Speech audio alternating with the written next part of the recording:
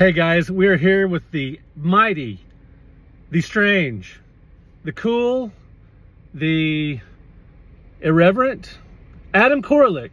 I would say extraordinarily hot and not physically. I didn't want to go there. It's way too hot out. What have you done? It is hot in the Dallas-Fort Worth area in a couple of months out of the year. Not a great time to be here, but he isn't here annoying me. I had the whole weekend free. My wife and son are going to be gone.